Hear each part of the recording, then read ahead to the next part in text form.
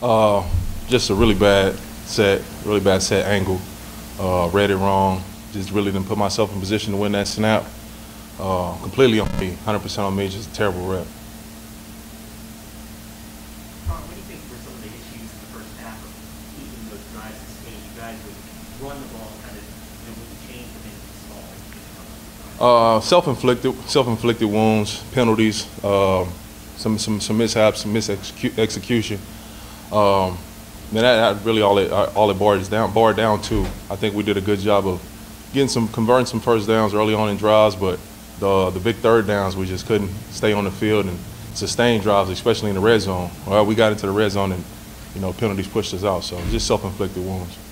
I know you guys are confident in starting to when you're playing in a game like this where you get the first start, how important is it not to have a holding false start, drop pass? Yeah.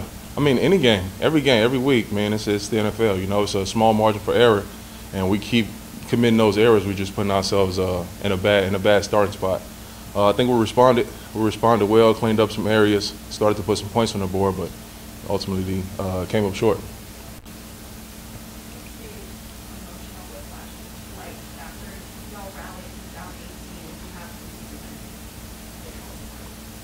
I mean, understand what put us in that position, how we got into that position, take what we can from it, and move on to the next game. It's just one of 17, so can't put too much into it, whether it was a win or loss. We understand at being a loss, we got to be able to dissect it, so we'll put ourselves in those positions moving forward. Take what you can from it. What are a couple of things that maybe you'll take positively from this time? I'd have to go through film study. To get a chance to really diagnose and dissect the film on what we did well and what we didn't do well across the board. So offense, defense, special teams. But I'm sure there's a lot of really good football, and then some things that we have to clean up if we want to be one of those teams left standing. Was this surprising? This swag seems pretty out of character for this group. They kind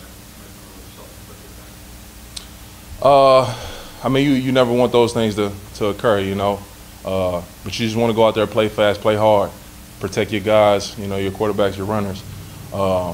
It's a game that's moving fast, so I know as far as up front, we're not trying to commit anything. It just sometimes it happens.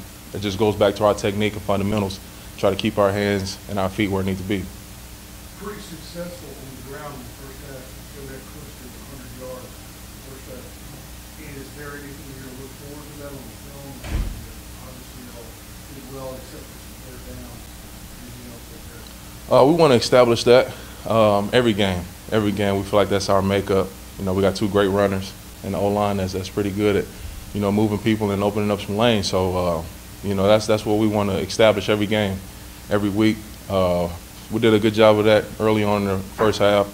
Second half is just a different flow of the game. We're behind, especially after the sack fumble, so we had to go to the air a lot more.